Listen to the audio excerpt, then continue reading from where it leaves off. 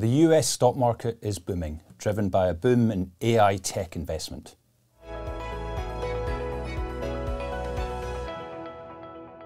Gangbusters, not necessarily a phrase we'd use to describe the UK economy, but certainly something we can describe equity markets this year. New highs in the US continue to be driven by Nvidia, the tech name which is up over 200% this year, driving a near 20% return in the Nasdaq. And that tide is floating all boats in the US markets and is also reaching into places like Europe.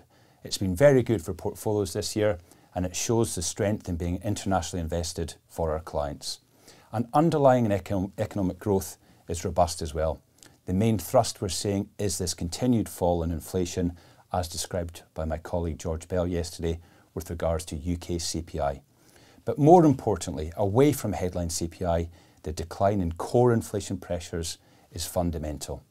UK core inflation has now caught down to US core inflation, such that both figures are somewhere just above 3.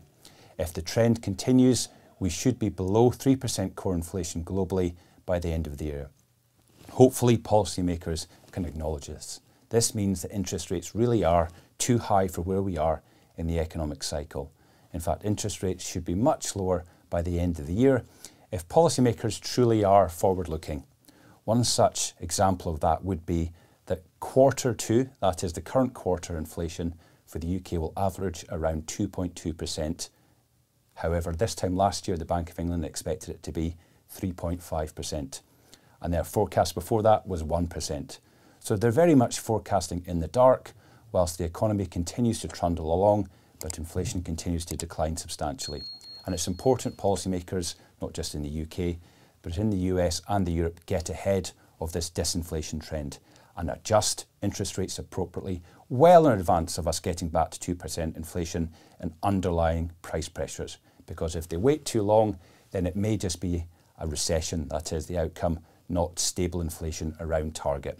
And that is what we believe the stock market is telling us, that the backdrop today is strong, is good, and is recognising strong aggregate demand, helped by full employment. However, policymakers shouldn't do this by keeping interest rates too high for too long to simply undo all of the heavy work that's been done since the post-COVID headwinds have largely faded. So that's all for today, but please join us tomorrow for our Week in Markets review, where we'll focus a little bit more on the UK, especially today's Bank of England announcement at 12 o'clock, where they're unlikely to lower interest rates, but are likely to give a more upbeat assessment of the path of future inflation. Thank you.